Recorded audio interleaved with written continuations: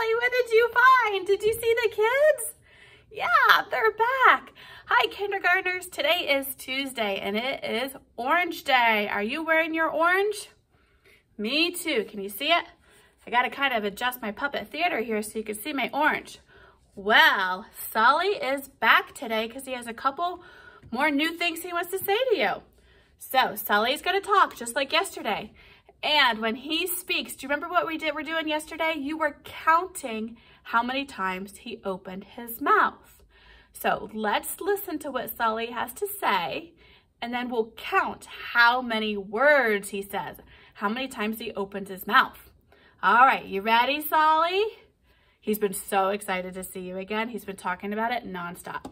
All right, here we go. How are you? Oh, well, that's a nice question, Sully. It's a good question, too. How are you, kindergartners? Oh, that's great. Okay, so how many times did Sully open his mouth when he said that? Well, let's have him say it again and count the times he opened his mouth. How are you? How are you?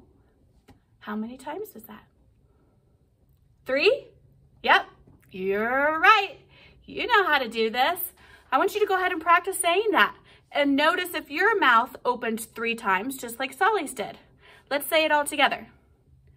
Put your hand right under your chin, just like we did yesterday. How are you? Yep, 3 times. Great job. All right, Sully. Do you have anything else you want to say? Yeah, he does. Okay, here's another one. How many words does Sully say? How many times does he open his mouth? I am a dog. Okay, how many times is that? Why don't you try saying it? I am a dog. Sully, can you say it one more time?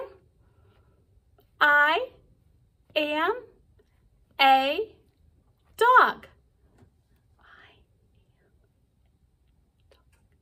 How many times? 4? You are right. Great job, kindergartners. Okay, now what I'd like for you to do is, I don't know, maybe you have a little friend, kind of like Sully, kind of like a little puppet friend at home that you would like to try practicing how they open and close their mouth when they speak.